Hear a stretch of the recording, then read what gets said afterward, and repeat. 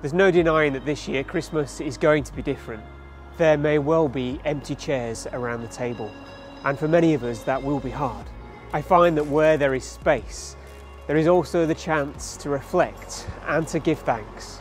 Maybe the reason for your empty chair is that you've lost someone close to you, or maybe it's a choice to protect those we love. Whatever the reason, take a moment to reflect and to give thanks for the person that should have been sat there. The Bible says, give thanks in all circumstances. To give thanks in pain can often alter our mindset.